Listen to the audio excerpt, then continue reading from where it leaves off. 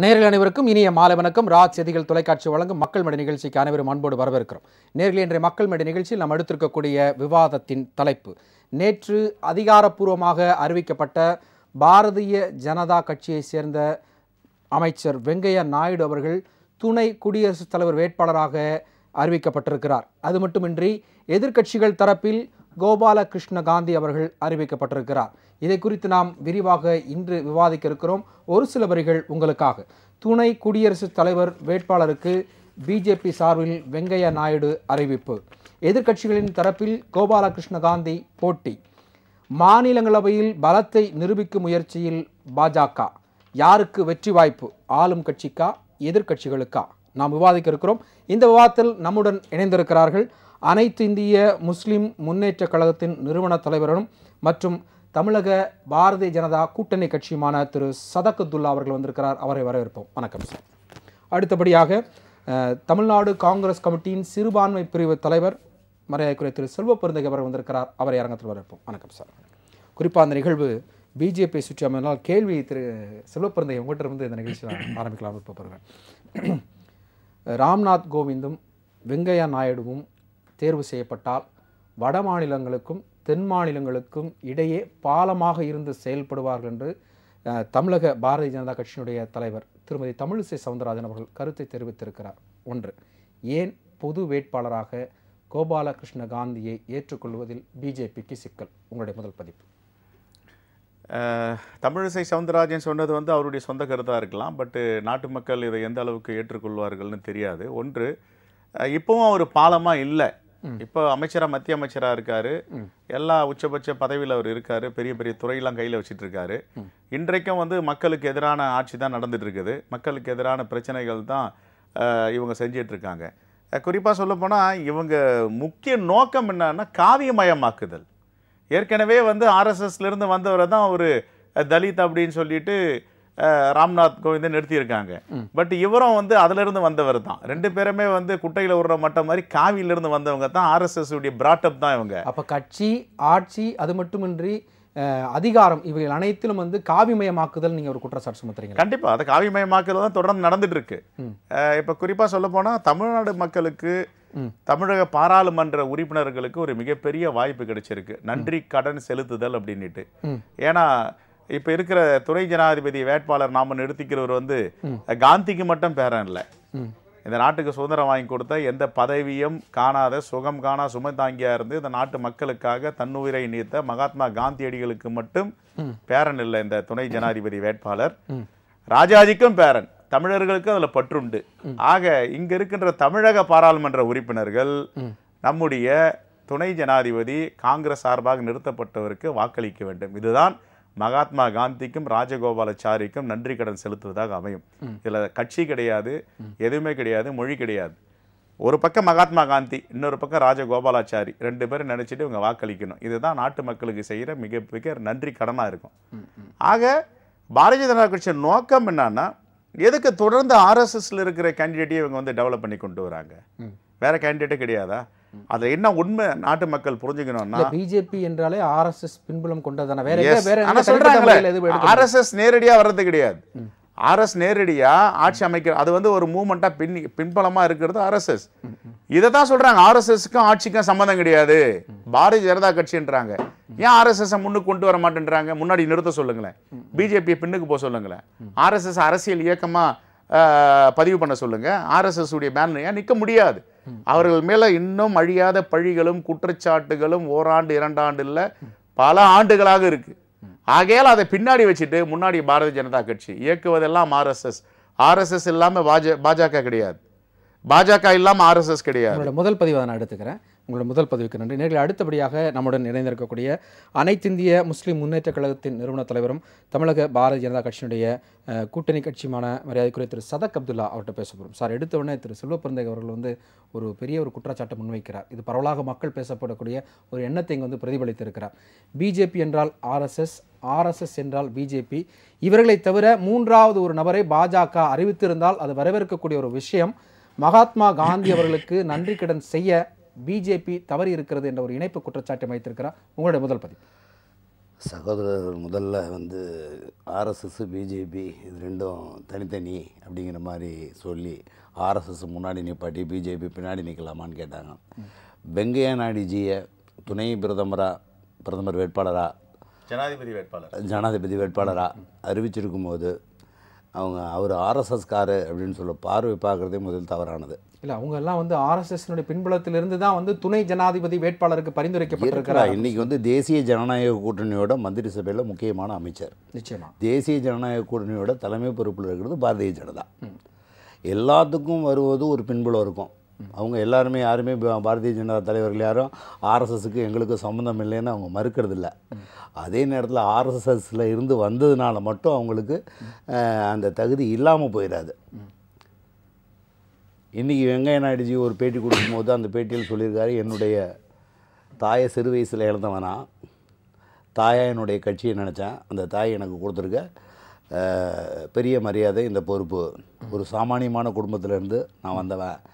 பாரதிய ஜனதா இல்லை திரு சதக் அப்துல்லா சார், அவங்க வந்து சொல்லக்கூடிய ஒரு விஷயம் என்ன அப்படின்னா, அவங்க வந்து அரசியலில் வந்து தொன்று தொட்டு வந்தவர் இருந்தாலும் ஆர்எஸ்எஸ் என்ற ஒரு முத்திரை அவர்கள் மீது இருக்கிறது. அந்த காரணத்திற்காகவே அவர்கள் இது போன்ற பதவிகளுக்கு பணியமர்த்தப்படுகிறார்கள். என்னை போல உள்ளவங்க அந்த ஆர்எஸ்எஸ் பின்னணியிலேயே பாரதிய ஜனதாவை பார்க்கறதில்ல. இன்றைக்கி வந்து ஆளுங்கட்சியாக இருக்கிற அந்த கட்சி எல்லாரையும் இணைச்சு செயல்படக்கூடிய மனநிலைக்கும் சூழ்நிலைக்கும் அவங்க வந்து வாக்கு வங்கிகளுக்கு மட்டுமே அவர்கள் பயன்படுத்தப்படுகிறார்கள். இல்லை, நிச்சயமாக அப்படி பார்க்க போனாக்க இஸ்லாமியர்களை வாக்கு வங்கிக்காக பயன்படுத்துறது காங்கிரஸ் தான். நான் என்ன மாதிரி முஸ்லீம்கள் குற்றம் சாட்ட முடியும்? ஏறத்தாழ சுதந்திர இந்தியாவில் 67 வருடம் காங்கிரஸ் ஆட்சி 67 வருடம் சுதந்திர இந்தியாவில். ஆனால் அந்த ஆட்சி முடிந்து இந்த ஆட்சி தொடங்கும் இந்த கடைசி நேரம் வரைக்கும் கூட நலிவுற்ற இஸ்லாமிய சமுதாயத்துக்கு பின்பலமாக நாங்கள் இருப்போங்கிறது தான் காங்கிரஸோட வாக்குறுதியாக கடைசி வரைக்கும் இருந்தது. ஆக வந்து ஒரு சமுதாய பார்வையில் தேசிய அரசியலை பார்க்குறதுங்கிறதே தவறான கருத்து என்னை பொறுத்த வரைக்கும். சகோதரர் சொன்ன மாதிரி பாரதிய ஜனதாவில் எல்லாமே காவி மயமாகுதுன்னா காங்கிரஸில் பிஜேபி மயமாக எதுவும் பண்ண முடியாது. பாரதிய ஜனதாவில் பாரதிய ஜனதாவுடைய மயமாக தான் எல்லாமே இருக்கும். காவி மயமாகுது அப்படிங்கிறது ஒரு பெரிய குற்றச்சாட்டாக ஏற்றுக்க முடியாது. அவங்க சரியாக இருக்காங்களா, சரியான வேட்பாளர் தேர்வு பண்ணியிருக்காங்களா? வெங்கையா நாயுடுஜி துணை ஜனாதிபதி வேட்பாளர் தேர்வு செஞ்சுருக்கிறதுங்கிறது நாட்டில் பாரதிய ஜனதா மாநில தலைவர் டாக்டர் தமிழிசை சவுந்தரராஜன் சொன்ன மாதிரி தெற்குக்கும் வடக்குக்கும் ஒரு பாலமாக நிச்சயமாக அவர் இருப்பார். தேசிய அரசியலில் அவருக்குன்னு ஒன்று தனி பார்வை இருக்குது. தமிழகத்தோட நீண்ட நெடிய தொடர்பு உள்ள ஒரு பெருந்தலைவர். அதனால் அவருடைய துணை ஜனாதிபதி வேட்பாளருங்கிற அவருடைய அந்த அறிவிப்பு வந்து தமிழகத்துக்கு நிச்சயமாக பல நன்மைகளை நிச்சயமாக கொண்டு வரும். இப்போது நீங்கள் சொன்ன ஒரு சில விஷயங்கள் ஏற்றுக்கொள்ளக்கூடியதாக இருந்தாலும் ஒரு சில விஷயங்கள் அதில் நான் முரண்படுகிறேன்.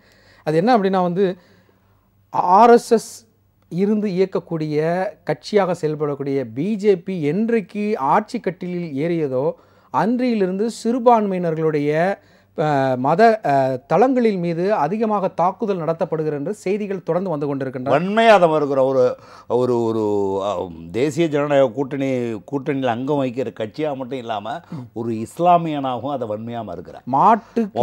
மாட்டு இறைச்சிக்கு அதிகமாக தாக்கப்பட்டவர்கள் இஸ்லாமியர்களும். மாட்டு இறைச்சி சாப்பிடக்கூடாதுன்னு எங்கே சொன்னாங்க? இது வந்து ஒரு விதமான மதசாயம் பூசுகிற அரசியல்.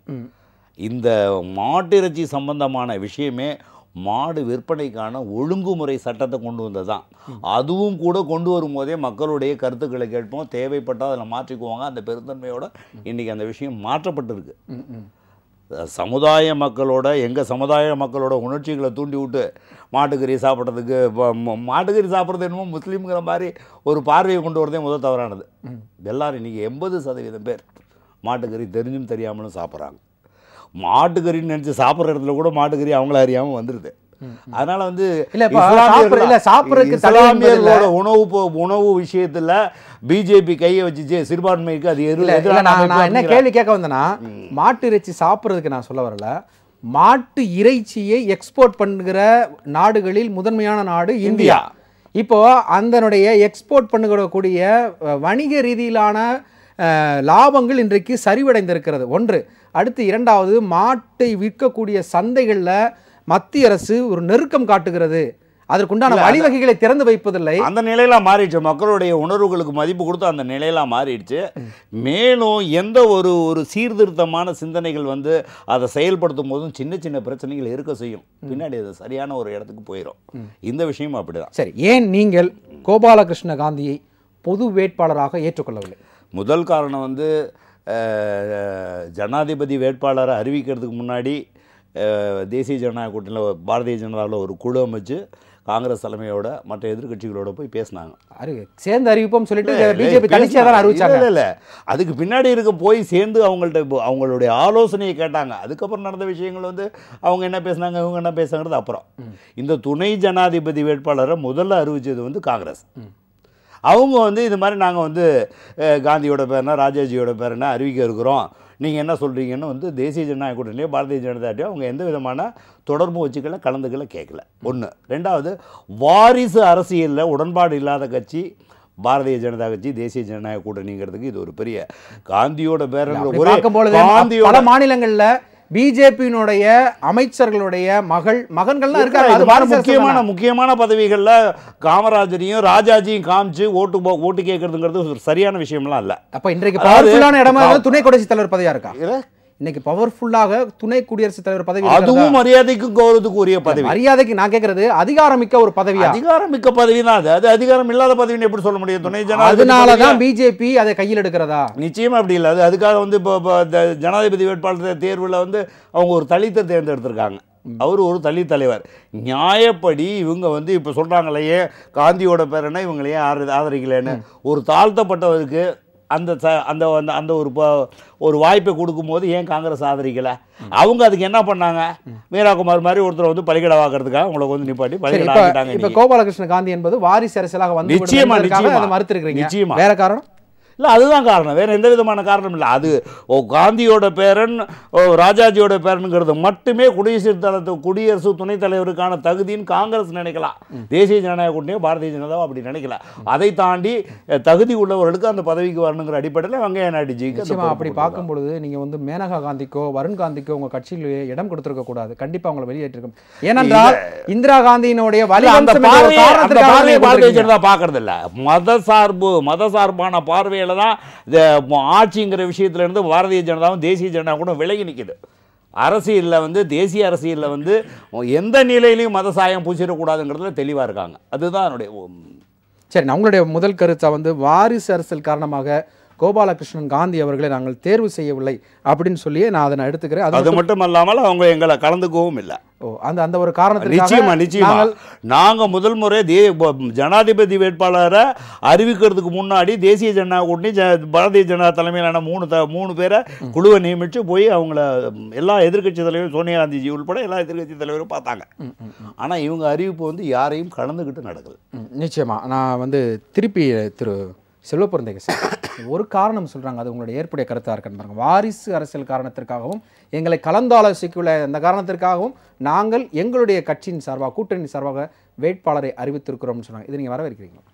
இல்லை, அவங்க முழுக்க உண்மைக்கு புறம்பாக சொல்கிறாங்க. அது தவறு. அது ஏற்கனவே இவங்க தான் வந்து எங்களுடைய கட்சி தலைவர் அன்னை சோனியா காந்தியை சந்தித்து ஒரு பொது வேட்பாளர் யார் வேட்பாளர்னு கேட்குறாங்க. பொது வேட்பாளர் நீங்கள் வேட்பாளர் நாங்கள் என்ன முடிவு பண்ணலை, நாங்கள் முடிவு பண்ணிவிட்டு 2ஆம் கட்ட ஆலோசனைக்கு வரோம், அதுக்கு பிறகு அறிவிப்புன்னு சொல்லிட்டு தான் போனாங்க. யார்? இதே வெங்கையா நாயுடு, ராஜ்நாத் சிங், அருண்ஜேட்லி எல்லாம். அதற்கு பிறகு யாரையும் கலந்து கொள்ளாமல் எங்களையும் சரி கம்யூனிஸ்ட் பார்ட்டிகளையும் சரி கூட்டணி கட்சியை சார்ந்தவர்களை இவங்களே தன்னிச்சையாக அறிவிக்கிறாங்க, நாங்கள் எங்களுடைய வேட்பாளர் இவர் அப்படின்னு சொல்லிட்டு. அப்போ அதுலேயே வந்து ஒரு மிகப்பெரிய ஒரு மோசடி பார்வை இருக்குது. பார்த்துருக்கவே வேண்டாம். எதுக்கு வந்து பார்க்கணும்? அவங்க வந்து பார்த்துட்டு ஒரு இந்தியா முழுவதும் என்ன சொல்றாங்கன்னா ஒரு மிகப்பெரிய ஜனநாயக கட்சி இது, எதிர்கட்சிகளிடம் கலந்து ஆலோசித்து ஜனாதிபதி வேட்பாளரை அறிவிக்கும் அளவுக்கு ஒரு மிகப்பெரிய பெருந்தன்மையான கட்சி, பெருந்தன்மையான அரசு நடக்குதுன்னு ஒரு பார்வையை கொண்டு வந்துட்டு 2 நாட்களுக்கு பிறகு தன்னந்தனியை அவங்க அறிவிக்கிறாங்க. பிஜேபி எடுத்திருக்காங்க. இருங்க, இரண்டாவது இவர் சொன்னார் காங்கிரஸ் வந்து இஸ்லாமியர்கள்லாம் அதை செய்கிறேன் இதை செய்கிறேன்னு சொல்றாங்க அப்படின்னு. காங்கிரஸ் சொல்றாங்க செய்கிறாங்க, ஆனால் இவர் சார்ந்த கட்சி கடந்த உத்தரப்பிரதேச தேர்தலில் ஒரு இஸ்லாமியர் கேண்டிடேட்டை போடல. யான்னு கேளுங்க, என்ன காரணம்னு கேளுங்க. எதற்காக இஸ்லாமியர்களையும் கிறிஸ்தவர்களையும் குறிப்பாக சிறுபான்மை மக்களை டிக்ளேர் பண்ணுறாங்க? எங்களுக்கு இஸ்லாமியர்களும் வேண்டாம், அமைச்சர்கள் கிறிஸ்தவர் இருக்காங்க இருங்க, கவர்மெண்ட்ல. இஸ்லாமியர்களும் வேண்டாம், கிறிஸ்தவர்கள் ஒரு இடம் கிடையாது. 420 சட்டமன்ற உறுப்பினர்கள் ஒரு இடம் கூட கிடையாது. அப்ப இது எதை காட்டுது? இது தனிச்சான போக்கு காட்டு. தன்னிச்சான போக்கு கிடையாது. இது வந்து ஒரு கர்வம், இது வந்து ஒரு ஆளுமை. நம்ம தொடர்ந்து பேசலாம் சார். மூன்றாவது நபராக நம்மோடு இணைந்து இந்த விவாதத்திற்கு வந்திருக்கிறார் தமிழக ஆம் ஆத்மி கட்சியினுடைய ஒருங்கிணைப்பாளர் திரு வசீகரன் அவர்கள். அவர்களை வரவேற்போம். வணக்கம் சார். சார், குடியரசுத் தலைவர் நடந்து முடிந்த குடியரசுத் தலைவர் தேர்தல் முடிவுகள் வெளியாவதற்கு முன்பே நரேந்திர மோடிஜி அவர்கள் கூப்பிட்டு அவருக்கு வந்து ராம்நாத் கோவிந்த் அவருக்கு வாழ்த்து தெரிவிக்கிறார். இதை நீங்கள் எப்படி பார்க்குறீங்க? மோடி அவர்கள் இந்த விஷயம் இல்லை, எதையுமே தலைகீழாக பண்ணுறவர் தான். 8 மணிக்கு வந்து உட்காந்துக்கிட்டு 12 மணிக்குள்ளே நோட்டு செல்லாதுன்னு உலகத்திலே ஒரு அதிசயத்தை கிளப்பினவர் என்ன. அதனால் வந்து அதில் ஒன்று அவர் ஆச்சரியத்துவரில் இவர் எதையும் வந்து ஒரு பாருங்கள், இது ஒரு பெரியான ஆணவ போக்கு. பாரதிய ஜனதா கட்சி இப்போ தொடர்ந்து ஆணவ போக்கில் தான் அவர்கள் செயல்பட்டு கொண்டிருக்கிறார்கள் எல்லாருக்கும் தெரியுது என்ன. அதுபோல் இவர்கள் தன்னிச்சையான அறிவிப்பு, தன்னிச்சையான சட்டத்திட்டங்கள். ராத்திரி திருவள்ளூரே நடு ராத்திரியில் ஒரு ரோட்டில் நின்று ஒரு கத்தியை காட்டி ஒரு கொள்ளைக்காரன் எப்படி திருடுவானோ அது மாதிரி நடுஜாமத்தில் ஒரு சட்டத்தை போட்டு மக்களிடந்து வரி செலுத்தி வரும் அதற்கு இணையானவர்னு திருவள்ளுவரே சொல்கிறார். அது மாதிரியெல்லாம் இன்றைக்கி எல்லா வேலைகளையும் செய்து கொண்டிருப்பவர்கள் தான். யாரும் அது நம்ம யாரும் கேட்க முடியாது. நம்ம ஃபுல் மெஜாரிட்டியில் இருக்கிறோம். நாங்கள் தான் இந்தியா, எந்த மாநிலத்திலையும் யாரும் இருந்துடக்கூடாது, யாரும் ஆட்சி செஞ்சிடக்கூடாது. அது மாதிரி ஒரு போக்கை கொண்டிருக்கிறவர். அதனால் நீங்கள் இந்த கேள்வி நான் ஏன் முன்வைத்தேன் அப்படின்னா, நீங்கள் இரு கட்சியும் சாராத ஒரு தேசிய கட்சியாக இருக்கிறீங்க. நான் ஒரு கம்பேரிசன் கேட்குறேன். அதாவது 2 குடியரசு வேட்பாளர்கள் வந்து நிறுத்தப்பட்டார்கள். அவர்களுக்கு உண்டான வாக்குகளும் அளித்தாயிற்று. கிட்டத்தட்ட வந்து 65% மேலே வந்து பிஜேபி பெற்றிருக்கிறது. இதன் அடிப்படையில் வந்து அதனுடைய பிரதமர் அவர்கள் வாழ்த்து தெரிவித்திருக்கார். இப்போ என்னுடைய கம்பேரிசன் என்ன அப்படின்னா, ஃபஸ்ட்டு மீரா குமார் பார்க்கும் பொழுது IFS ஆஃபீஸர் 4 நாடுகளின் இந்திய தூதராக பணியாற்றிய அனுபவமுள்ள படித்த பண்பாளர். இதுவரை 5 முறை மக்களால் தேர்ந்தெடுக்கப்பட்ட லோக்சபா MP, முன்னாள் மத்திய அமைச்சர், முன்னாள் சபாநாயகர். இது போன்ற ஒரு 6 மெரிட்ஸ் அவரிடம் இருக்கிறது. ஸோ டிமெரிட்ஸ் அப்படின்னு சொல்லும் பொழுது ராம்நாத் கோவிந்த் அவர்களுக்கு அதிகமாக வரக்கூடிய ஒரு சூழல் இருக்கிறது. அது என்ன அப்படின்னா, லஞ்சம் வாங்கும்போது கையும் களவுமாக பிடிபட்ட பங்காரு லக்ஷ்மணனின் ஒரே ஆதரவு சாட்சி. இதுவரை 3 முறை தேர்தலில் நின்று 3 முறையும் படுதோல்வி. ஆகவே ராஜ்யசபா MP-யாக ஆகியிருக்கிறார். கிறிஸ்தவர்கள் முஸ்லிம்கள் எல்லாம் வேற்று கிரக வாசிகள் என நக்கல் செய்தவர். வறுமை கோட்டிற்கு கீழ் வாழும் இஸ்லாமியர்களை தலித் பட்டியலில் சேர்க்க எதிர்ப்பு தெரிவித்து 11 ஆண்டுகளாக வழக்கு நடத்திய எந்த விஷயத்தை சார்ந்தவர். அதுக்கடுத்து முக்கியமாக தமிழுக்கு செம்மொழி அந்தஸ்து கொடுப்பதற்கு எதிர்ப்பு தெரிவித்து வழக்காடிய தமிழின ஆதரவாளன் சொல்லி நக்கலாக போடப்பட்டிருக்கிறது. இறுதியாக முன்னாள் முதலமைச்சர் ஜெயலலிதா அவர்கள் கொண்டு வந்த 69% இடஒதுக்கீட்டிற்கு எதிர்க்காக வழக்கு தொடுத்து அதற்கு படுதோல்வி அடைந்தவர். இப்படிப்பட்ட 2 குணநலன்கள் உள்ள குடியரசு வேட்பாளர்களை நீங்கள் எப்படி பார்க்கிறீங்க? அதாவது நல்லா தெரியுது, இவர்கள் முழுக்க RSS பின்னணியில் உள்ள ஆட்களை தான் இவர்கள் கொண்டு வர்றாங்க. இதே கருத்தை தான் சொல்ல பிறந்த கவர்மெண்ட் எல்லாருமே உண்மையை தானே சொல்கிறாங்க. என்ன இது வந்து எப்படி ஒரு ISS தீவிரமாக சொல்கிறோமோ அது மாதிரி ஒரு பெரிய வகையில் ஒரு தடை செய்யப்பட்ட ஒரு இயக்கம். இந்த குவாலிஃபிகேஷனை என்னன்னு கேட்டால், ஒரு பெருசாக ஒரு குவாலிஃபிகேஷன் என்னன்னு கேட்டால், அவர் ஆரம்ப காலத்திலேருந்து RSSல இருந்தார். இது ஒரு குவாலிஃபிகேஷனா என்ன? இப்போ இவர் வெங்கையா நாயுடுக்கும் அதே தான் சொல்கிறாங்க. என்ன பண்ணார்? அவர் ஆரம்ப காலத்திலேருந்து RSSல இருந்தார். அப்படிங்கிறது ஒரு குவாலிஃபிகேஷன் இல்லை. அதை ஒரு பெரிய தகுதியாக வைத்து இன்றைக்கி இப்போ ஜனாதிபதி, உதாரணத்தை எடுத்துங்க, இவரை வந்து பாரதிய ஜனதா கட்சியினுடைய ஆட்சி ஏற்கனவே இருந்திருக்கிறது. மரியாதைக்குரிய வாஜ்பாய் அவர்கள் பிரதமராக இருந்திருக்கிறார். அப்போ பாருங்க, ஒரு பிரதமரை அவர் வந்து எல்லோராலும் ஏற்றுக்கொள்ள, நீங்கள் இவ்வளோ குற்றச்சாட்டுகள், இவ்வளோ விமர்சனங்களை வைத்தீர்கள் இந்த ஜனாதிபதியாக போட்டியிடக்கூடியவரை. நான் வருகிறாரு நான் சொல்லலை, ஏன்னா தேர்தல் முடிவுகளை நான் முடிவு பண்ண முடியாது. அது என்னங்கிறது முடிவு இப்போ தெரியும். இதுக்கு வந்து மோடி அவர்கள் வாழ்த்து தெரிவிக்கல உடன்படுறாங்க. அதான் அது மாதிரி ஒரு தவறான ஒரு பிரதமரை நம்ம பெற்றிருக்கிறோம். நம்ம தொடர்ந்து பேசலாம். திரு செல்வப்பிரந்தை சார், நான் நம்ம இஸ்லாமியர்கள் தாக்கப்படுகிறார்கள் அப்படின்னு நீங்கள் தொடர்ந்து சொன்னீங்க. ஆனால் நான் இன்னொரு விஷயங்களையும் வந்து நான் கூடுதலாக வைக்க வந்தேன். 67 வருடங்களாக காங்கிரஸ் கட்சி சிறுபான்மையினரை வாக்கு வங்கியாகவே பயன்படுத்தி வருகிறதுன்னு ஒரு குற்றச்சாட்டு வைக்கிறேன். இல்லை அப்படின்லாம் காங்கிரஸுடைய ஆட்சியில் தான் சச்சார் கமிட்டி பரிந்துரைகள்லாம் வந்துச்சு. சச்சார் கமிட்டியுடைய பரிந்துரைப்படி இஸ்லாமியர்களுக்கு என்னென்ன செய்ய வேண்டுமோ அனைத்தும் சச்சார் கமிட்டி மூலயமா செஞ்சுருக்கு காங்கிரஸ் பேர் இயக்கம், காங்கிரஸ் அரசு. ஆகையால் அவர் தவறாக சொல்கிறார். இன்றைக்கி இஸ்லாமியர்களுக்கு சிறுபான்மை மக்களுக்கு பாதுகாப்பு அரணாக இருப்பது காங்கிரஸ் தான். முசாஃபர் கலவரம் ஏன் வந்துச்சு, தொகண்டி கலவரம் ஏன் வந்துச்சு, லக்னோ கலவரம் ஏன் வந்துச்சு? இன்னைக்கு உத்தரப்பிரதேசத்தில் போயிட்டு அவங்கள இஸ்லாமியர்களை சுதந்திரமா நடமாட சொல்லுங்க பாப்போம், அமைச்சர் கொடுத்தாங்கன்னு சொல்றாரு. இப்ப இவருக்கு எப்படி பொறுப்பு கொடுத்து வச்சிருக்காங்களோ அது மாதிரி தான் அங்க கொடுத்து வச்சிருக்காங்க. முழுக்க முழுக்க யார் குல்லா போடுறாங்களோ அங்க கிராமத்துக்குள்ள போக முடியாது. யார் தாடி வச்சிட்டு இருக்காங்களோ உத்தரப்பிரதேசத்துல சுதந்திரமா நடமாட முடியல. ஒரு அச்சம் இருக்கு. ஏன் வந்து மாட்டுக்கறி வச்சிருந்தாங்களாம் வீடு பூந்து வெட்டுறதுக்கு போனாங்க. அவருக்கு தெரியாது. அவர் முழு பூசணிக்கு அவர் சோத்துல மறைக்கிறார். அதெல்லாம் ஒண்ணே தவிர பாருங்க, இஸ்லாமியர்களுக்கு சகோதரர் சொல்ற மாதிரி இஸ்லாமியர்களுக்கு எதிரான கட்சின்னு பாரதிய ஜனதா மேல அவங்க பூசற சாயத்தை மக்கள் நிராகரிச்சிருக்காங்க. காங்கிரஸ் ஆட்சியில வந்து இல்ல நிச்சயமா நிச்சயமா உங்க தரப்புல தான் கேளுங்க சார். நான் கேக்குறேங்க, உத்தரப்பிரதேசத்துல சொல்றாரு இஸ்லாமியர்களுக்கும் தாழ்த்தப்பட்டவர்களுக்கும் பாரதிய ஜனதா எதிரானது அப்படிங்க இவங்க நான் சொல்றேன் இருங்க. இவர் சொல்றாரு இஸ்லாமியர்களுக்கு பாரதிய ஜனதா கட்சி ஆதரவான கட்சின்னா எதற்காக 420 இடங்கள்ல போட்டியிட்ட இஸ்லாமியர்கள் அப்படின்னா பிஜேபி அங்க வந்து தோல்வியில சந்தித்திருக்கணும், ஏன் வெற்றி பெற்றது சொல்ற இருங்க. அதுதான் சொல்றது, மிகப்பெரிய ஹிட்லரை விட கொடூரமான தலைமை அது. எப்படின்னா மார்ஜினலைஸ்டா பிரிக்கிறது ஒரு சமூகமா, ஏதவா பிரிச்சு ஒரு பக்கம் போட்டியிட விடுறது. உத்தரப்பிரதேசத்துல மட்டும்தான் அந்த முறை இருக்கா? அங்கதான் அந்த ஃபார்முலா ஒர்க் அவுட் ஆகும். ஏன்னா அங்க முழுக்க முழுக்க ஆர்எஸ்எஸ் உடைய கட்டுப்பாட்டுல இருக்கு. இப்ப இங்க தமிழகத்துல எடுக்கும் பொழுது வாக்குகள் பெறப்படுகிறது. சமூக நீதிக்கு தமிழ்நாட்டுல இன்னும் 100 ஆண்டுகளை 200 ஆண்டுகளுக்கான பிஜேபி கால் உண்ண முடியாது. விவரமான இருங்க. நான் என்ன சொல்ல வரேன், இவர் இஸ்லாமியர்களுக்கு எதிரான கட்சி பிஜேபி இல்லைன்னா ஒரு கேண்டிடேட் இஸ்லாமியர்களை நிக்க வைக்கலாமுங்க. சொல்லுங்க, நீங்க அரசியல் அதிகாரம் தானங்க கொள்கை கோட்பாட்டுல முதன்மையா நிக்கிறது. என்ன சொல்றோம் நாம, உங்களுக்கு அரசியல் அதிகாரத்தை வென்றெடுக்கும் அந்த கட்சி அரசியல் அதிகாரம் நிச்சயமா சார், நிச்சயமா இல்ல நீங்க சொல்றது நான் அந்த கேள்வி நான் எடுத்துக்கிறேன். ஆனா பிஜேபி அங்க உத்தரப்பிரதேசத்துல தோல்வியில சந்தித்திருக்கணும். ஒரு இஸ்லாமியர் கூட வாக்களிக்காம புறந்தள்ளி இருக்கணுமே, ஏன் இந்த வெற்றி? அது எப்படின்னா டிவைடிங் ரூல் பண்றாங்க. என்ன டிவைடிங் ரூல் பண்றாங்க? ஒரு சமூகத்தையும் பிரிச்சுட்டாங்க. பிஎஸ்பின்னா ஷெட்யூல் காஸ்ட் வாக்கு வங்கி, அகிலேஷ் யாதவ் உடைய சமாஜ்வாடி கட்சின்னா யாதவா வாக்கு வங்கி, இப்படி தனித்தனியா பிரிக்கிறாங்க. தலித் ஓட்டை ஸ்பிளிட் பண்ண ட்ரை பண்றாங்க. ஆனா மாயாவதியுடைய ஓட்டு 20 விழுக்காடுக்கு மேல அவங்களால ஸ்பிளிட் பண்ண முடியல. 20க்கு மேல தான் அவங்க எடுத்திருக்காங்க. இதே மாதிரி ஒரு மார்ஜினலைஸ்டு கம்யூனிட்டியும் தனித்தனி பிரித்தாளும் கொள்கையில் இறங்கி வெற்றி பெறாங்க. அதோடைய முழு பங்களிப்பு வந்து ஆர்எஸ்எஸ் உண்டாங்க.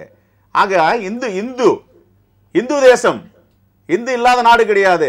இஸ்லாமியர்கள் இல்லாத நாடு உருவாக்கணும், கிறிஸ்தவர்கள் இல்லாத நாடு உருவாக்கணும், ஷெட்யூல் காஸ்ட் இல்லாத நாடு உருவாக்கணும்னு சொல்றாங்க. என்னை விட மிகப்பெரிய பாதிப்பு இவருக்கு தான் உண்டு. இப்போ நிச்சயமா நம்ம தொடர்ந்து பேசலாம் சார்.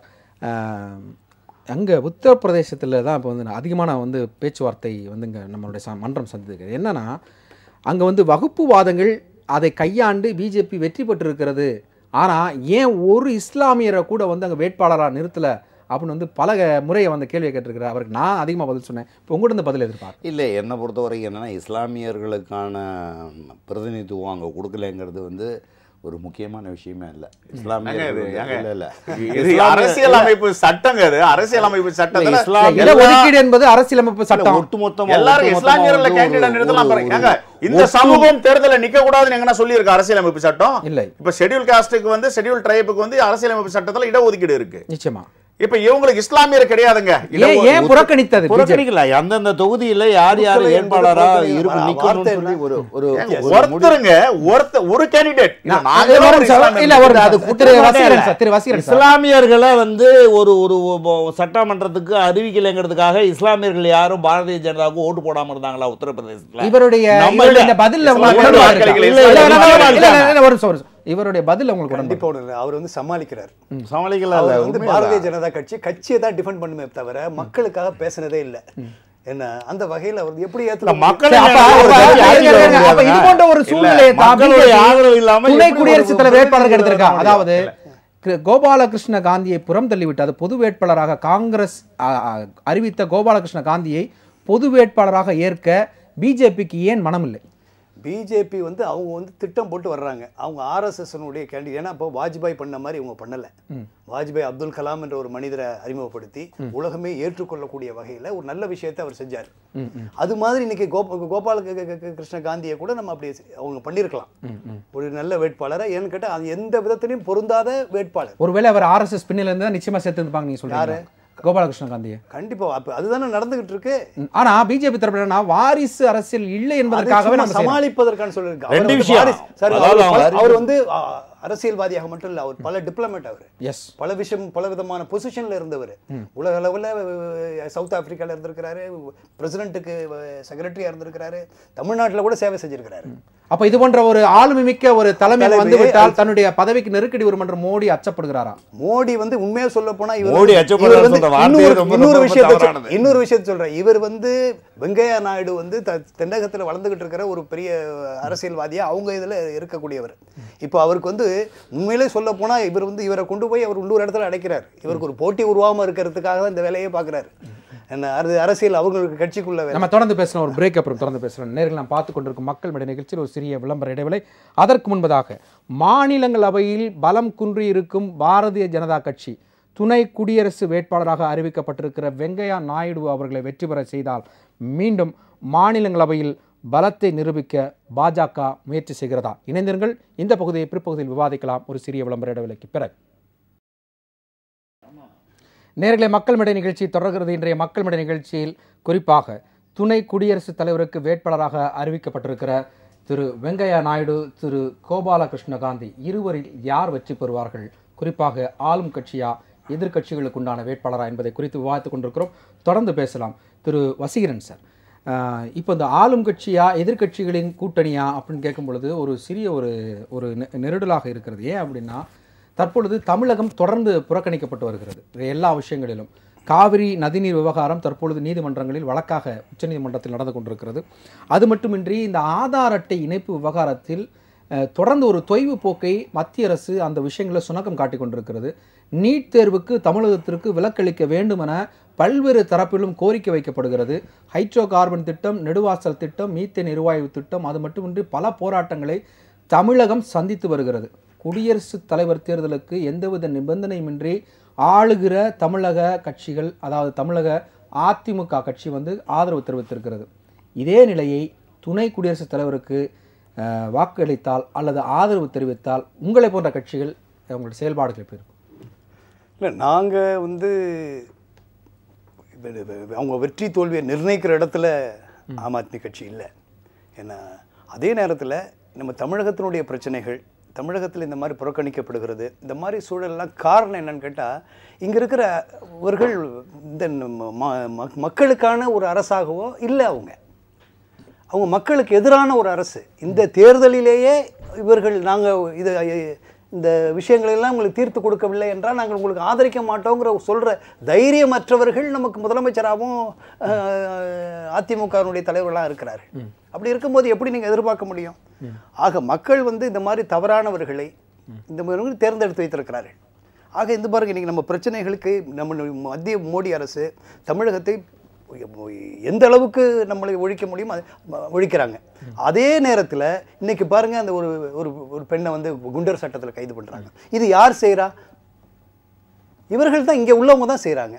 அப்போ இதுக்கு காரணமே என்னன்னு கேட்டால், இங்கே இருக்கிறவர்கள் இதை இந்த தேர்தலை புறக்கணித்திருக்கணும். நம்பர் 1, இதுதான் முக்கியமான விஷயம். நிச்சயமா நம்ம தொடர்ந்து பேசலாம். திரு செல்வ பிறந்தகை சார், அதே கேள்வி தான் நாங்கள் வைக்கிறோம். தமிழகம் தொடர்ந்து புறக்கணிக்கப்பட்டு கொண்டிருக்கிறது. இருப்பினும் போட்டி போட்டுக்கொண்டு தங்களுடைய ஆதரவை அதிமுக பல்வேறு அணிகள் தெரிவித்து வருகிறது.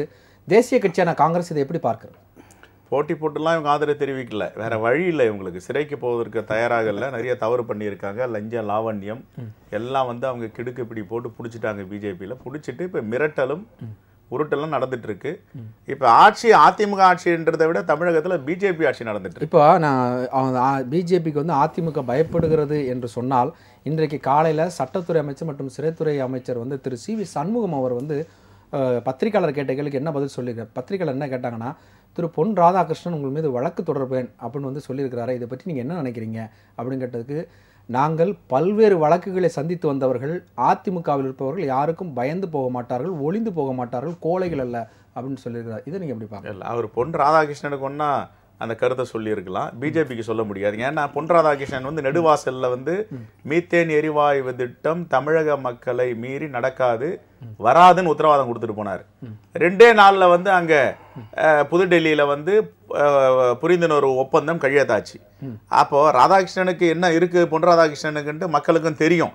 இரண்டாவது பாத்தீங்கன்னா இன்னைக்கு முழுக்க முழுக்க ஏன் பிஜேபி ஆட்சி நடக்குதுன்னு சொல்றேன்னா, எல்லாரையும் ஒரு பக்கம் டிடிவி தினகரனை சிறைப்பிடித்து உள்ளே தள்ளி பெற வேண்டியதை பெற்று என்னென்ன புரிந்துணர்வு ஒப்பந்தம் போடணுமோ எல்லாத்தையும் போட்டு மிரட்டி உருட்டி வெளியே அனுப்பி குற்றப்பத்திரிகையிலேருந்து பேர் எடுத்துட்டாங்க.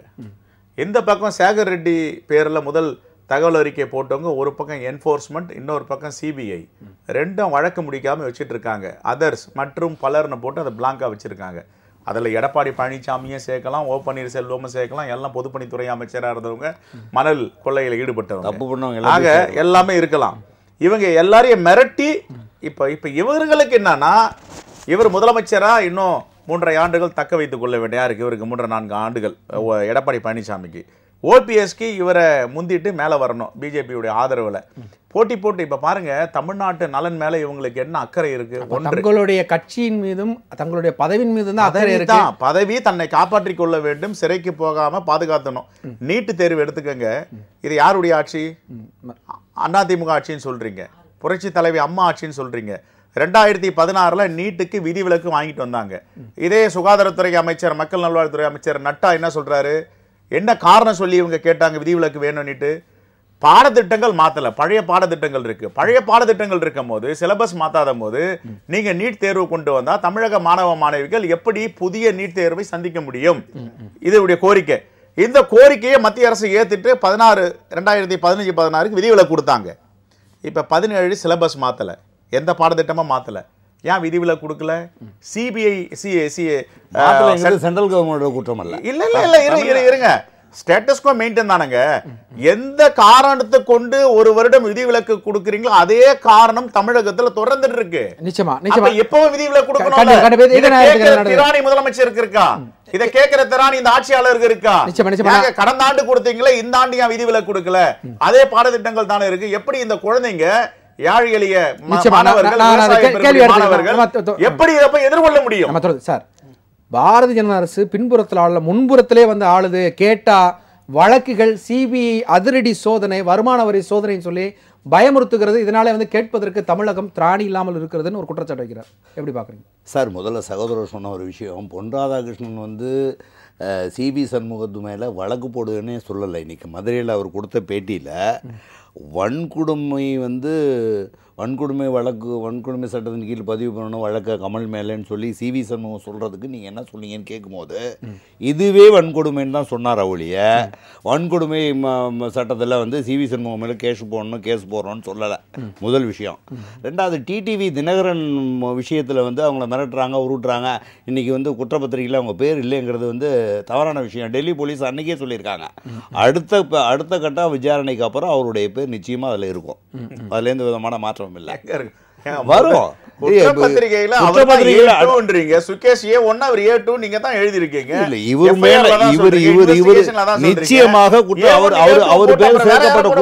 வெளி வரும். டெல்லி போலீஸ் சொல்லியிருக்கு, நடக்காது. அதுல எந்த விதமான மாற்றம் இல்லை. அதே நேரத்தில் வந்து ஏடிஎம்கே வந்து இங்க பலவீனமா இருக்குங்கிறது ஊரும் உலகமும் அறிஞ்ச உண்மை. ஆனா அதுக்காக அதை பயன்படுத்தி மட்டுமே பாரதிய ஜனதா இங்க ஆட்சிக்கு வருது, கொல்லப்புறத்து வழியாங்கிறது உண்மையான விஷயம் அல்ல. ஆட்சி பண்ணுங்கிறதே தவறான விஷயம். தனிப்பட்ட முறையில் தன்னை வந்து எல்லா மாநிலத்தையும் வளர்த்துக்கிட்டு இருக்கிறது போல தமிழ்நாட்டிலையும் பாரதிய ஜனதா தன்னை வளர்த்து கொள்ளும். நேரடியான முறையில் தமிழ்நாட்டில் பிஜேபி ஆட்சிக்கு வரும், தேசிய ஜனநாயக கூட்டணி ஆட்சிக்கு வரும். அதில் எந்த விதமான மாற்றமும் இல்லை. நிச்சயமாக இன்றைக்கி நான் அந்த கேள்வியை வச்சேன். நான் இன்றைக்கி காலையில் பத்திரிகையாளர் சந்திப்பில் இருந்ததுனால மீண்டும் ஒரு முறை உங்களுக்கு ஞாபகப்படுத்துகிறேன். பொன் ராதாகிருஷ்ணன், அதாவது கமல் மீது வழக்கு தொடருவேன், அது இந்த ஒரு தனியார் நிகழ்ச்சி நடந்து கொண்டு இருக்கிறது. அதில் வந்து தேவையில்லாத வார்த்தையை பயன்படுத்தினால அவர் மீது வந்து வழக்கு தொடரப்படும், அதுக்குண்டான பரிசீலனையில் இருக்கப்படும் சொல்லி சிவி சண்முகம் அவர்கள் சொல்லி வன்கொடுமை. ஏன்னா அதற்கு வந்து பொன் ராதாகிருஷ்ணன் அவர்கள் சொன்னது இதுவே வந்து ஒரு வன்கொடுமை தான், அவர் மீதே வந்து இந்த வழக்கு தொடரலாம் அப்படின்னு சொல்லியிருக்கிறாரு. நிச்சயமா அதற்கு வந்து அவர் சொன்ன ஒரு பதில் அப்படி என்னன்னா, எப்பேற்பட்ட வழக்கையும் நாங்கள் சந்திக்க தயார், வழக்கை கண்டு பயந்து ஒளிந்து கொள்பவர்கள் நாங்கள் அல்ல, பல்வேறு வழக்குகளை சந்தித்து தான் நாங்கள் தைரியமாக இருக்கிறோம். வழக்கு சந்திக்கிறது மட்டும் தான் அவங்க வேலை. பல்வேறு வழக்குகளை சந்தித்து தான் இங்க வந்துள்ளோம். உங்களுடைய ஊழல் குற்றச்சாட்டுகளையும் அது சம்பந்தப்பட்ட வழக்குகளையும் சந்திக்கிறதுக்கு மட்டுமே இன்னைக்கு அதிமுக முதலமைச்சர்ல இருந்து இருக்கிற அமைச்சரோட அத்தனை பேருக்கு வேலையா இருக்கு. அதுல ஒண்ணு மாற்றம் அதெல்லாம் கிடையாது. தண்டிக்கப்படுவார்கள் தான் உண்மை. அமைதியா இருந்த ராதாகிருஷ்ணன் அவர்கள் பால்ல கலப்படம் இருக்கு அப்படின்னு சொல்லும் பொழுது எங்க இருந்தார்? அரிசி வந்து மத்திய அமைச்சர் மரியாதைக்குரிய அண்ணன் பொன் ராதாகிருஷ்ணன் அவர்கள் தமிழ்நாட்டில் தவறாக இருந்த ஒவ்வொரு பிரச்சனைக்கும் இல்ல அது போக வந்து மீத்தேன் திட்டம் 2 நாள்ல தமிழர்களுக்கு எதிராக இருக்காதுன்னு சொன்னாரு. ஆனா அதே 2 நாள்ல வந்து ஒப்பந்தம் போடப்பட்டது, புரிந்துணர்வு ஒப்பந்தம் போடப்பட்டிருக்கிறது. அப்பவும் புரிந்துணர்வு ஒப்பந்தம் போட்டுட்டு வெளியில வந்தோன்னு அவர் கொடுத்த பேட்டி என்னன்னா, மறுபடியும் மக்களுடைய உணர்வுகள் போராடிட்டு இருக்காங்க, நெடுவாசல்ல போராடிட்டு இருக்காங்க. போராட்டம் நடக்கிறதே ஒரு ஆளுங்கட்சிக்கு எதிரான விஷயங்கள் போராட்டம் நடக்கிறது பெரிய தகுதியா எப்படி வேணாலும் பண்ணலாமா? உள்ள போய் போராட்டமே நடக்க வந்து அதற்கு நேர்மாறான கருத்து போராட்டமே இல்லைன்னா ஒரு ஆளுங்கட்சி சரியா இருக்குன்னு அர்த்தம் கிடையாது. எல்லா ஜனநாயக நாட்டுல போராடுறது ஒரு தனி உரிமை. ஒவ்வொரு காலகட்டத்திலயும் அந்தந்த மக்கள் அது சார்ந்த அவங்க சார்ந்த விஷயங்களுக்காக போராடுவாங்க. அப்ப ஆளுங்கட்சியான பிஜேபி போராட்டங்கள் இல்லாமல் எந்த விதமான மக்கள் பிரச்சனையும் முன்னெடுக்காது நீங்க சொல்லுங்க. அப்படி இல்ல போராட்டங்கள் வந்து அதை நசுக்கணும். இப்போ வந்து மத்திய ஆளுங்கட்சி நினைச்சு அந்த போராட்டமே இருக்கக்கூடாதுன்னு எனக்கு ஒரு ஏதாவது ஒரு கடுமையான நடவடிக்கை எடுத்து அந்த போராட்ட களத்தை அப்புறப்படுத்திட்டாங்களா? அதெல்லாம் ஒண்ணும் இல்ல. ஜனநாயக நாட்டுல போராடுறதுக்கு எல்லாத்துக்கும் உரிமை இருக்கு. அவங்க போராடுறாங்க, நியாயமான விஷயங்களுக்கு அவங்க போராடுறாங்கன்னா அந்த விஷயத்தை வந்து பாரதிய ஜனதா அரசு வந்து பெருந்தன்மையோடு நிச்சயமாக நம்ம பிற்பாதியில் நான் இன்னொரு விஷயம் அதை ஏன்னா நேரம்ல நம்ம அதை ஆரம்பிச்சோம் சார். மாநிலங்களவையில் ஆளுகிற பாரதிய ஜனதாவினுடைய பெரும்பான்மை அறுதிப்பெரும்பான்மை அதாவது பலமிக்க பெரும்பான்மை இல்லாத ஒரு காரணத்தினால இன்றைக்கு வந்து துணை குடியரசுத் தலைவர் ஹமீத் அன்சாரி தான் அங்கே வந்து ஸ்பீக்கராக இருக்கிறார். ஸோ இப்போ வெங்கையா நாயுடு அவர்கள் வெற்றி பெற்றால் மாநிலங்களவைக்கு அவர் வந்து ஸ்பீக்கர் ஆகக்கூடிய ஒரு சூழ்நிலை இருக்கிறது. இந்த நேரங்களில் பல மசோதாக்கள் மாநிலங்களில் அதிகாரப்பூர்வமாக கொண்டு வருவதற்கு தேக்கமடைந்து கொண்டிருக்கிறது. வெங்கையா நாயுடு அவர்களுக்கு அதிக அனுபவம் இருக்கிறது. எந்த ஒரு ஸ்பீக்கராக இருந்தாலும் ஆளும் கட்சியை அனுசரித்து செல்லக்கூடிய ஒரு சூழ்நிலைக்கு இருக்கிறார். ஸோ இது போன்ற ஒரு வியூகத்திற்காக வெங்கையா நாயுடு அதாவது தகுதி வாய்ந்த, திறமை வாய்ந்த மற்றும் பல அரசியல் நகர்வுகளுக்கு கூட இருந்த வெங்கையா நாயுடு அமர்த்தப்படுவதால் பிஜேபி மாநிலங்களவையில் தன்னுடைய பலத்தை நிரூபிக்க பார்க்கிறதா? இல்லை, அவங்களுடைய பிளானே அதுதான். சவுத்தில் வந்து அவங்க எப்படி உள்ள நுழையணும், அதுக்கான ஏற்பாடுகள். அடுத்தது வந்து மாநிலங்களவையில் தன்னால் முடிஞ்ச அதிக சக்தியை தான் பயன்படுத்த வேணும் அப்படிங்கிறதுல இது ஏன்னா வைஸ் பிரசிடென்ட்டுங்கிறது டபுள் இது வைஸ் பிரசிடென்ட்டாக இருப்பாங்க, மாநிலங்களவையிலும் இருப்பாங்க. ஆக இது வந்து என்னென்னா இது முழுக்க ஒரு இது எங்கே தகுதி வாய்ந்தங்கிறீங்க. இவர் எந்த தகுதி வாய்ந்த வேலையும் அவர் பார்க்கல. இங்கே வந்து அவர் வந்து சொல்ல போனால் ஒரு தரகர வேலையை தான் பார்த்திருக்கிறார். அதுதான்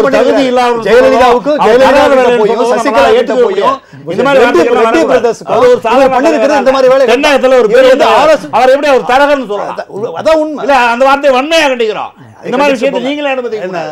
இந்த மாதிரி பெரிய ஒரு தலைவர் எப்படி யாரும் பெரிய தரகர் என்பது தமிழ் தவறான வார்த்தை. தரகர்னா என்ன பேரம் பேச என்ன பேரம் பேசினாரு? ஒரு பெரிய தலைவரா கொடுக்கிற வேலையை கச்சிதமாக செய்யக்கூடிய விவரமான நாணயமான நேர்மையான மனிதர்.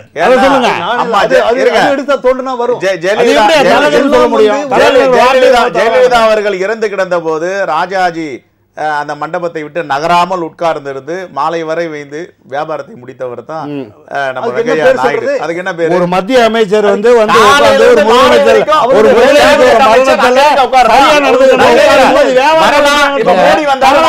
போயிட்டாரு. அமைச்சர் எல்லாம் வந்தாங்க, இவங்க எல்லா மத்திய அமைச்சரும் வந்தாங்க, எல்லா முதலமைச்சரும் வந்தாங்க மரியாதை. இவங்களுடைய எந்த கருத்தையும் மக்கள் ஏத்துக்கலாங்க. இரவு முழுவதும் அங்க உட்கார்றதுக்கு என்ன வேலை இருக்கு சொல்லுங்க பாப்போம். ஒரு மத்திய அமைச்சர் சகோதரி அவர்கள் அது மட்டுமின்றி குடியரசுத் தலைவர் முழுவதும் இருந்து மன்னிக்கணும், பிரதமர் அவர்கள் முழுவதும் இருந்து பார்க்க வேண்டும் என்று எனக்கு அன்பு கட்டளை இருக்கிறார் அப்படின்னு சொல்லியிருக்கிறாரு. தமிழகத்தை சார்ந்த அமைச்சர்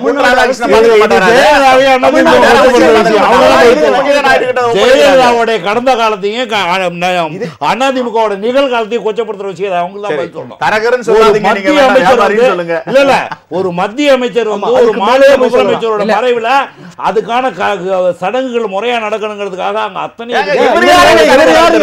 மத்திய அமைச்சர் வந்து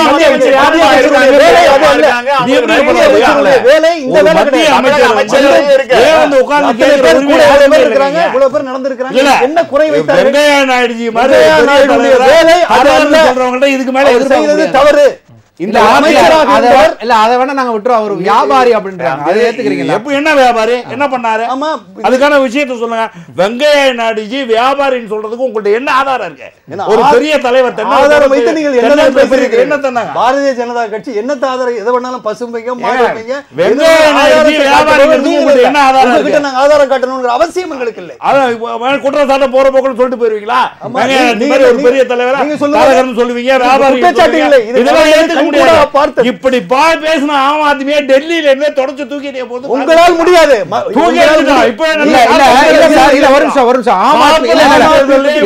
ஒரு மத்திய அணுகுமுறைக்கு தோல்வியை கொடுத்திருக்காங்க. இல்ல சார், ஒரு நிமிஷம். ஒரு மத்திய அமைச்சர், அதாவது மத்திய அமைச்சராக இருக்கக்கூடிய ஒரு நபர் மாநிலத்தில் இருக்கக்கூடிய முதலமைச்சர் அவருடைய ஈமை காரியங்களுக்கு கடைசி வரைக்கும் இருப்பதன் பின்னணி என்ன? இது பாரத பிரதமர் வந்து அரசியலை தாண்டி பிரதமர் ஜெயலலிதா அம்மையாரோட நல்ல நட்புல இருந்தவங்க. அப்ப நட்பு நான் இருக்கேன்.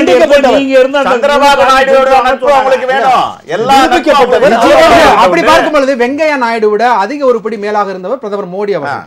இவருடைய பதவியேற்பு விழாக்கு அவரும் அவருடைய பதவியேற்பு விழாக்கு அவரும் வந்து அரசியல் நகரம் கருதி இதுவரைக்கும் யாரும் இந்த மாதிரி சந்தித்ததில்லை. அது மட்டும் இல்லாமல் எந்த ஒரு பிரதமரும் வீடு தேடி சென்ற முதலமைச்சர் சந்திக்கவில்லை. அப்படி சந்தித்தார்னா அவங்க வந்து மறைந்த ஜெயலலிதா அவர்கள் தான் சந்தித்தாங்க.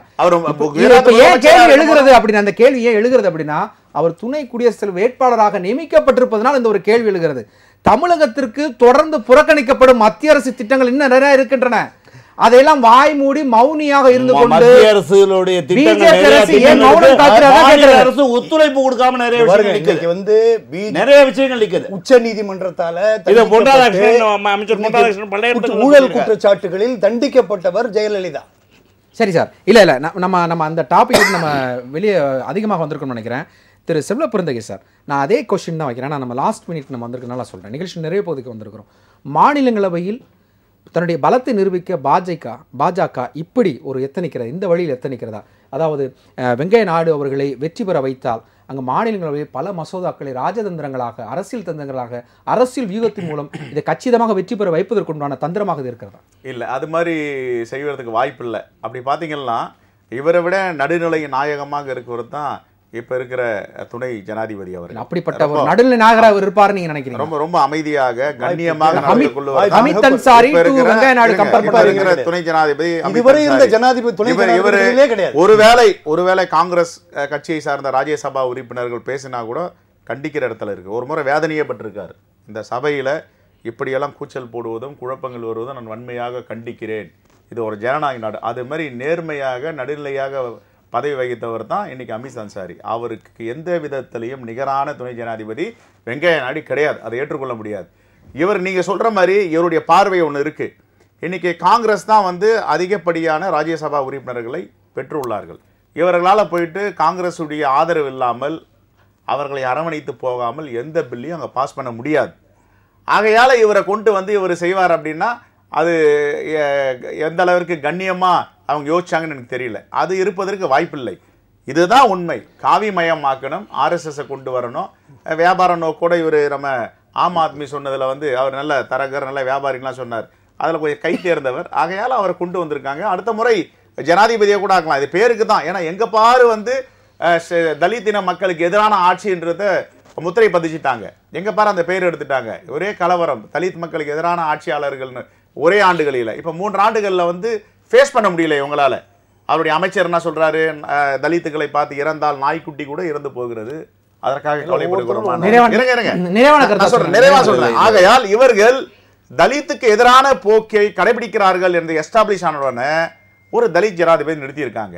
அடுத்தது இதோட இவரை பலிகடா ஆக்கிட்டு அடுத்த முறை வெங்கையா நாயுடு கூட ஜனாதிபதி ஆக்கலாம். ஏன்னா RSS அந்த வாய்ப்பு இருக்கு. ஆகையால் இவர் எந்த விதத்திலும் ராஜ்யசபாவை போயிட்டு சரி பண்ண முடியாது. இவரை விட பண்பானவர், டால் லீடர்னு சொல்ற அளவுக்கு உயர்ந்த மனிதர் தான் அமித் அன்சாரி. ஓகே, உங்களுடைய நான் உங்கள்கிட்ட கிடைச்சது உங்களுடைய நிறைவான கருத்து. அதாவது இதுவரை இப்படிப்பட்ட ஒரு ஜனாதிபதிக்கான வேட்பாளர் பரிந்துரை செய்யப்பட்டதில்லை.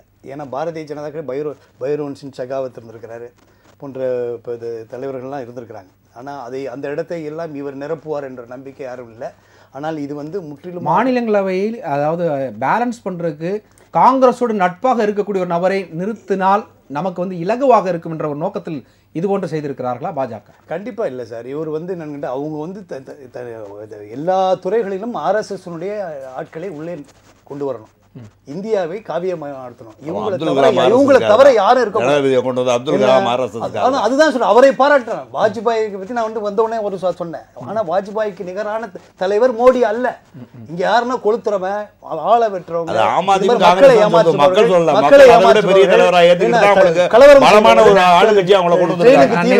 ட்ரெயினுக்கு தீ வைக்கிறோம், இது போன்றவர்களைத்தான் இவர்கள் ஊக்குவித்துக் கொண்டிருக்கிறார்களே தவிர இவர்கள் நினைத்துக் கொண்டிருக்கிறார்கள் ஏதோ தலித்துகளுக்கு எதிரான பண்றோம், இஸ்லாமியர்கள், இவர் ஒட்டுமொத்த இந்தியர்களுக்கே எதிரானவர்களாக இருந்து கொண்டிருக்கிறார்கள். இவருடைய செயல்பாடுகள் அப்படித்தான். நன்றி. உங்களுடைய நிறைவான கருத்து.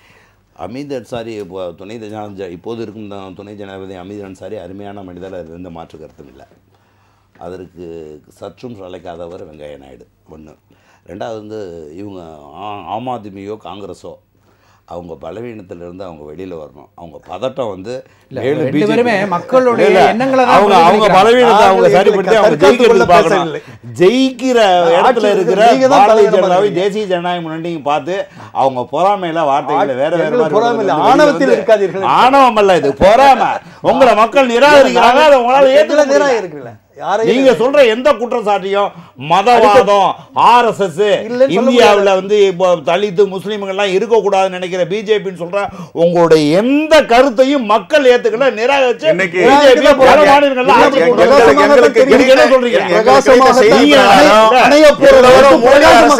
மோடி ஆட்சி மீது நம்பிக்கை இல்லாமல் மீரா குமாருக்கு வாக்களித்திருக்கிறார்கள். மீரா குமார் வெற்றி பெற இருக்கிறார். கிழக்க ஒதுக்கிற சூரியன் மேற்கு மீரா குமார வந்து காங்கிரஸ் பலிகடாவாகி இருக்கு. அதுதான் உண்மை. வெற்றி நிச்சயமா வந்து ராம்நாத் கோவிந்த் தான் ஜெயிச்சிட்டாரு. மீரா குமார் வெற்றி பெற போறாங்க. நிச்சயமா இல்ல, நிச்சயமா மீரா குமார ஒரு அநியாயமா அவங்க வந்து காங்கிரஸ் வந்து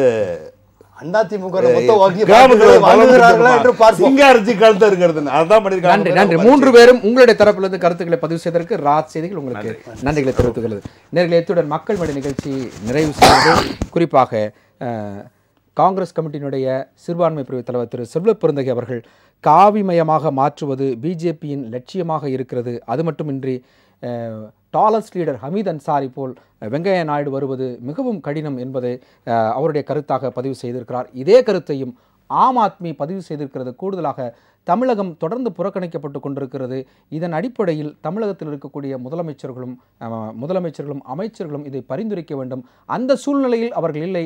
அவர்கள் வழக்குக்காகவும் அதிரடி சோதனைகளுக்காகவும் பயந்து நிற்கிறார்கள், திராணியற்று நிற்கிறார்கள் என ஆம் ஆத்மியினுடைய தமிழக ஒருங்கிணைப்பாளர் திரு வசீகரன் அவர்களும் இறுதியாக பிஜேபி சிறுபான்மையினருக்கு எதிரானது அல்ல, குறிப்பாக முஸ்லிம்களுக்கு எதிரானதல்ல, அது மட்டுமின்றி வெங்கையா நாயுடு ஒரு தகுதி படைத்த திறந்த அரசியல்வாதி. தமிழிசை சவுந்தரராஜன் சொன்னது போல வட மாநிலங்களுக்கும் தென் மாநிலங்களுக்கும் வெங்கையா நாயுடு அவர்கள் ஒரு பாலமாக இருப்பார் என தன்னுடைய கருத்தை பதிவு செய்திருக்கிறார். பங்கேற்ற மூவருக்கும் பார்த்தனவருக்கும் நன்றி. மீண்டும் சந்திப்போம். வணக்கம்.